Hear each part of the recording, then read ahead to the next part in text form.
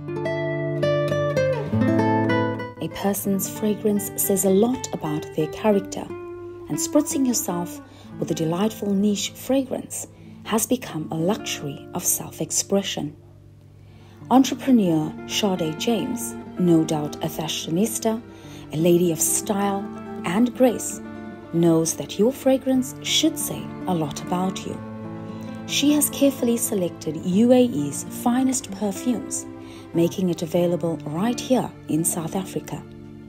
There is certainly a fragrance within her wide selection to match your character and suit any occasion. Whether you are a fan of the fruity, orientals, florals, aquatics, gourmand, and more, at UAE Fragrances you will have it all.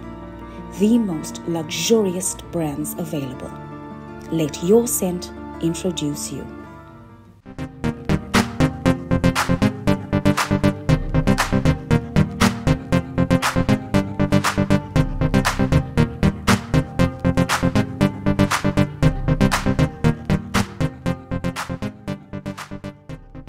Welcome to Dining and Vibing in SA and a Happy New Year. There is no more striking symbol of transformation than a butterfly. From egg to larva, to leaving the safety of the cocoon and emerging as a butterfly in her unfurling glory, the transformation that takes place almost before our eyes symbolically represents hope and new beginnings. Therefore, we thought we will start the new year and showcase a transformed life at the Butterfly Farm on the South Coast. Be sure to visit them for your next holiday destination.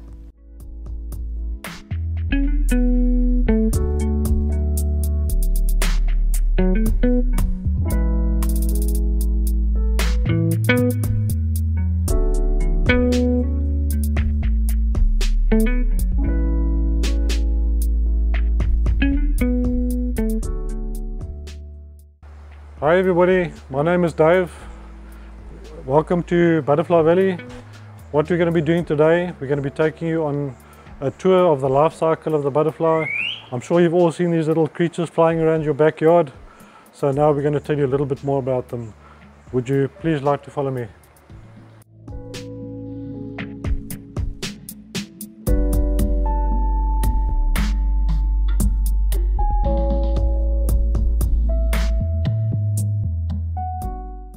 Okay, now Butterfly Valley, besides just keeping butterflies and obviously concentrating on the life cycle of the butterfly, we also do curious creatures. Now this is a typical example of a curious creature, what we would classify as a curious creature. It's an Australian spiny leaf insect. I'm just going to take one out of here so we can see it a little bit better. If we can get that on the camera. Now this is a very young, we'd still call it a baby. He's probably about 3 to 4 weeks old. Now they do get a lot bigger than this, and at that stage they will start reproducing. Now what's very interesting about this particular insect, which is also common with stick insects and other leaf insects, is they can actually reproduce without males. So once this female reaches maturity, she will actually lay eggs, which are unfertilized basically by a male, but they will still continue to hatch, which is a process called parthenogenesis, where they are actually able to reproduce clones of themselves. Very interesting insect. I'm going to put him back now, or her back.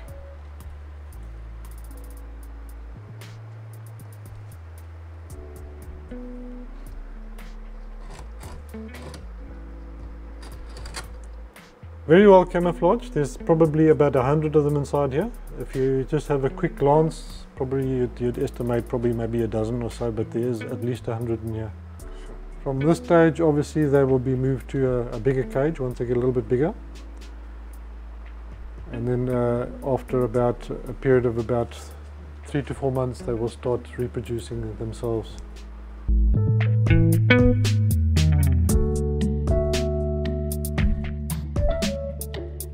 Okay, this is our veiled chameleon. This is not an indigenous chameleon. His natural habitat is the Arabian Peninsula. Not something you're going to see in South Africa.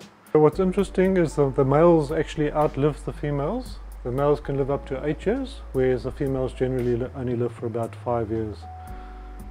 In that time, she will lay a fair amount of eggs.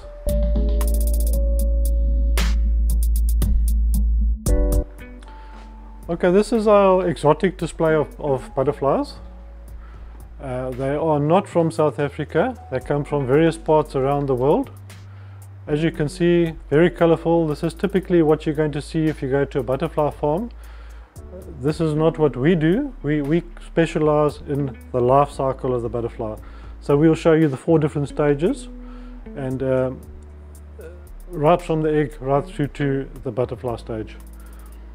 What I would like to show you is a particular moth that is quite interesting. If we look at this moth here, this is called an atlas moth. Now the atlas moth is classified as one of the biggest moths in the world, if not the biggest moth, surface-wise. This is quite a small specimen, but it does get to a lot bigger than what that particular specimen is. Being the biggest moth in the world, it is a nocturnal moth, so it's got to find a place to hide during the day. So what it does, it'll sit on a branch somewhere.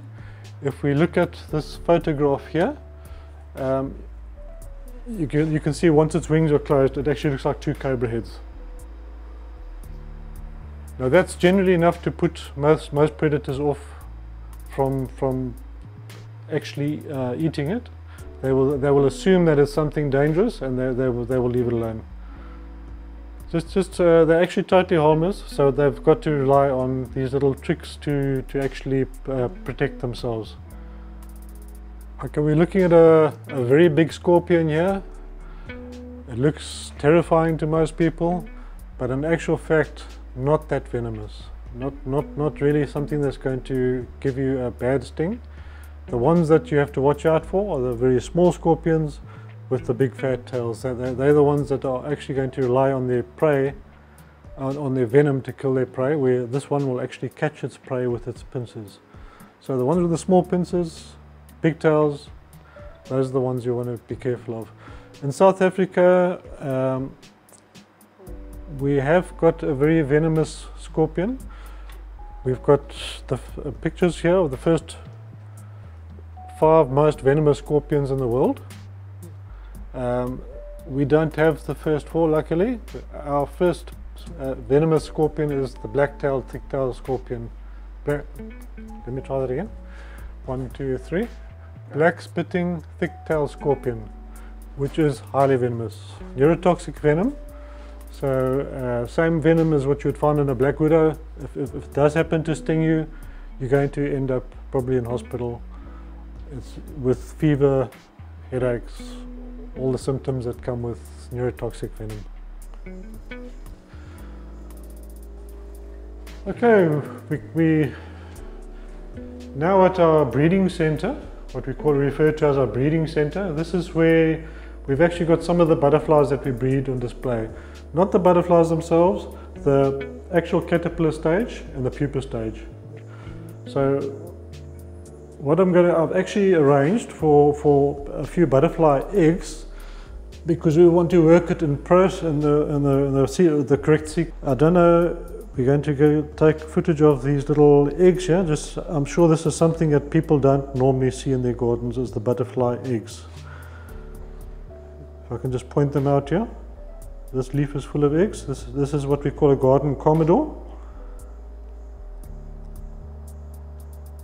Okay, from there, those little eggs will hatch, and this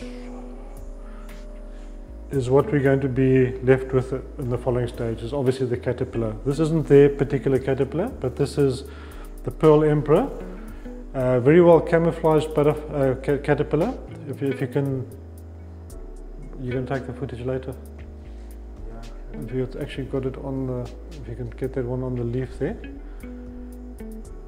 From that stage, From that stage we've got the pupa, which is, this one's hanging nice and conveniently for us to see.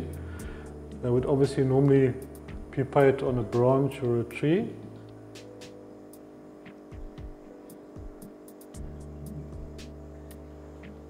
Now it's going to hang like that for up to 2 weeks. In this case, sometimes up to 3 weeks. They're a little bit slow out the pupas. And then from there we've got the butterfly that emerges. Now the most interesting part of this whole thing, I'm actually going to show you now from the caterpillar stage. Okay, to me this is the most interesting part about the process of changing from a caterpillar to a butterfly. 1 minute it's a caterpillar, it grows up, it spends about a month as a caterpillar, and then we've all heard of metamorphosis. From there it changes into a entirely different creature. There is no similarity between a caterpillar and a butterfly. So how that happens is, if we look at the caterpillar stage, this one is in the very mature stage of converting or changing to a butterfly. What's going on there now is it's just hanging there. To us it looks like it's just hanging, but there's a lot going on. It's going to hang like that for a couple of days, and then it's going to shed its outer skin, and what's going to be left is a pupa just hanging there. I'm going to show you the pupas in a minute. Now in that pupa, everything that was caterpillar is going to be lost. It's going to actually break down to a liquid. If you were to break that pupa open, all you'd find inside there is a liquid. Now from that liquid, it's basically a DNA pool. There's all the information that we need to reconstruct a butterfly from that liquid. So it takes about 2 weeks or so, where it's in the pupa, and then it will emerge as a butterfly. This is our display of South African butterflies. These are the most common butterflies that you're likely to see flying around your garden. There's a lot of interesting facts that we could actually point out to you. Mimicry is a big thing with butterflies.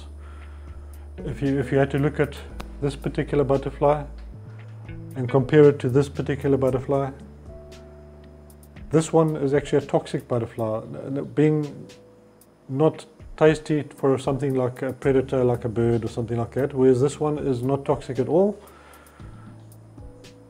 But you can see there's a similarity with the color. Now this one is basically mimicking the other one, purely getting benefit from the fact that the one is toxic and they're enough to put off a predator. Mimicry is one of their biggest defenses. Some of them are actually eat poisonous plants, so they are toxic. So birds just know they must avoid, when they see that butterfly, they must avoid it. Okay, I'm going to tell you about a very interesting little butterfly. What makes it interesting is that it uses a plant that everybody would, or any gardener generally, would consider a weed. The first thing they would do if they see this plant growing in the garden would be to pull it out. Now without this plant, they do have other few host plants that they do use, but this is their most common one. It's called Triumpheta. And you can see how many caterpillars there are. Now each one of these caterpillars will eventually become a little butterfly.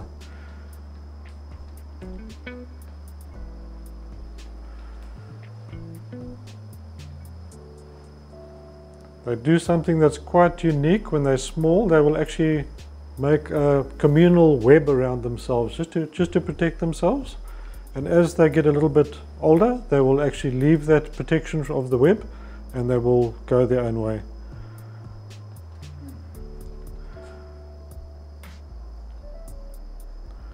Typically, host plants are not plants like your rose bushes or your petunias or anything like that. They're not going to bother those plants. They've got their specific plants and they will only use those plants.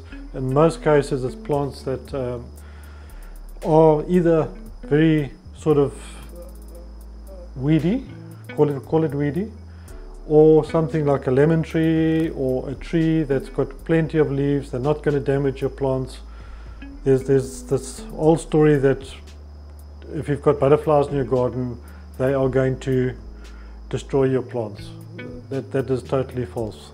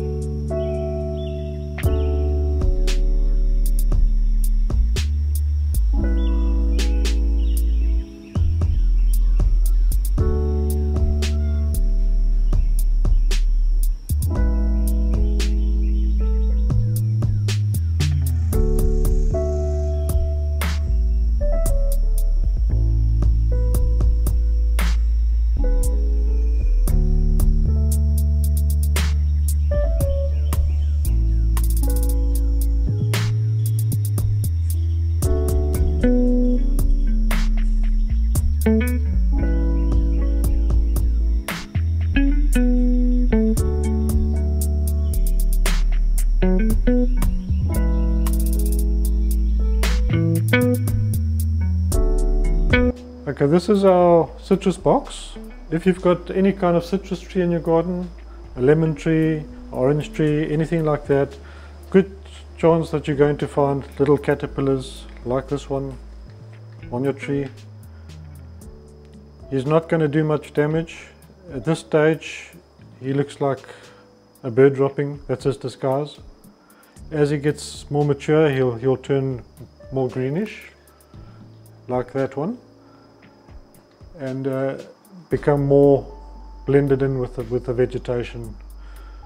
Nothing to worry about. They will eat the leaves until they are at the stage where they're ready to pupate. Once they've pupated, they will come out as butterflies, and so the cycle continues. The first thing that people do when they see caterpillars on their trees is go and grab the doom and spray the caterpillars. Totally not necessary. In the case of butterflies, they do very little damage to the plants. In fact, everything that they eat, they will actually turn into fertilizer, and that will actually nourish the plant. So generally not a problem. Okay, what we're looking at now is our pupa box. You can see every single pupa, or every species of pupa, is different from the other. From just looking at the pupa, we can tell what species it is. What butterflies are flying around in the box at the moment are the butterflies that have come out early hours of the morning up until now. At some stage today, we will take them all out and take them through to our flight dome. So what we've got is a gaudy commodore, golden piper, brown pansy, normal garden commodore. So from here, the butterflies will be taken in what we call a transporter box. We put them all into a box, and we will take them through to the flight dome and release them. So can we go down to the flight dome?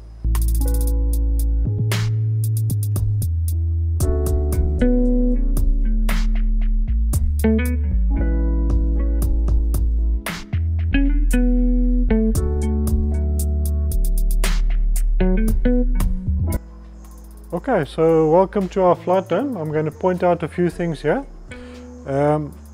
As we mentioned before, every butterfly species has its own host plants that it uses. It might be one specific plant, or it could be a variety of plants, but they will have their own plants. If you don't have those plants, the butterflies won't breed. This for example, is an Alophilus tree. This is for the pearl emperor. The pearl emperor will lay its eggs on here. The babies will generally grow up on here, and then eventually, if everything goes according to plan, they will emerge as butterflies. Unfortunately, due to predators, we do not leave the caterpillars here for long, because chances are they're going to get eaten by something, usually ants, spiders, praying mantis. There's just an endless list of creatures that actually feed on the different stages of the butterfly.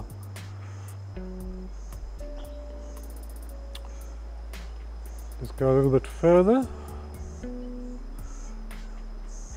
We have got a sign up there for people to watch out.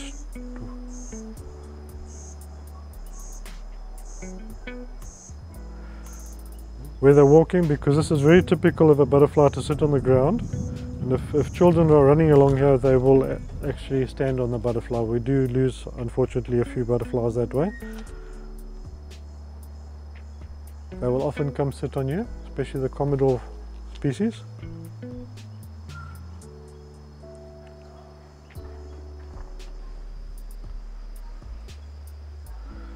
Most of the plants here are either here for nectar purposes or for laying eggs on, which would be the host plants. Mother of pearl, that's the host plant of the mother of pearl is called buckwheat. Now, it shares the same host plant as the brown pansy, which is on there at the moment, quite possibly laying an egg at the moment.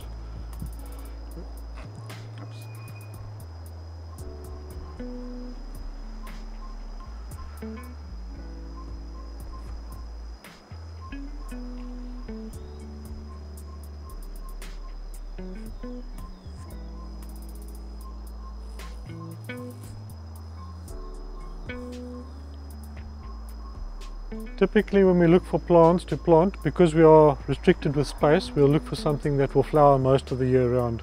This is a typical type of plant that we would be looking for. This Duranta, it'll flower for most of the year round,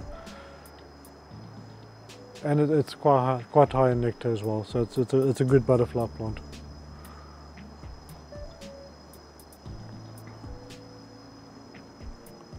We do put out oranges.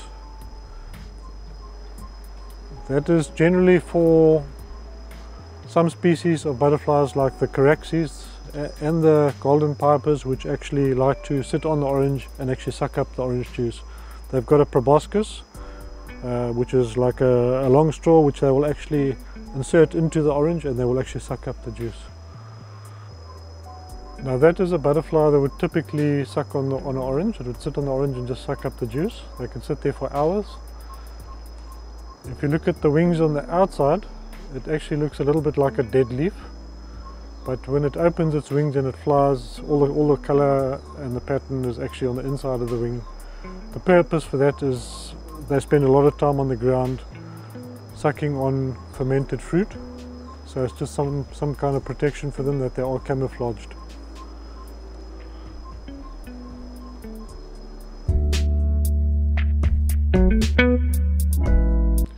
Okay, let's start with the leopard gecko.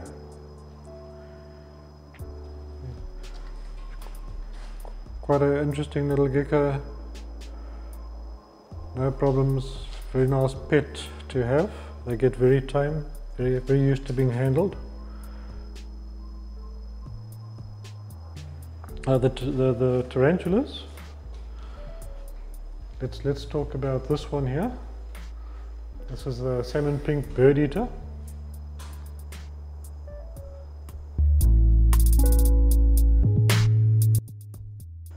You can see the size of the fangs. If I can just point out the fangs there. He is a little bit poisonous. He is toxic. He's not going to kill you or anything like that, but he's going to give you a nasty bite. More of the harm is caused by the force that they actually sink their fangs into you with. Patience, patience, patience.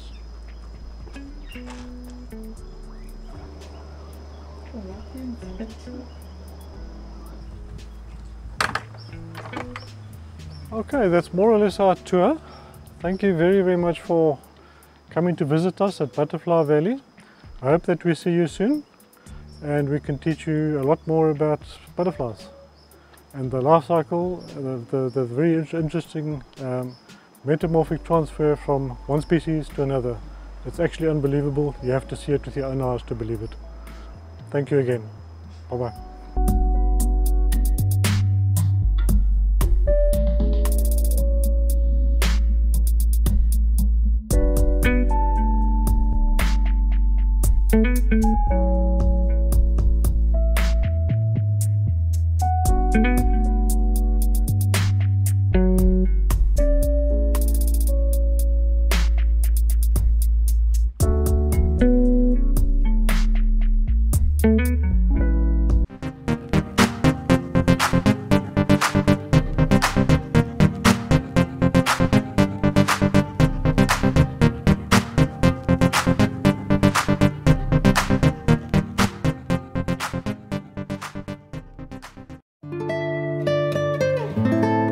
A person's fragrance says a lot about their character, and spritzing yourself with a delightful niche fragrance has become a luxury of self-expression.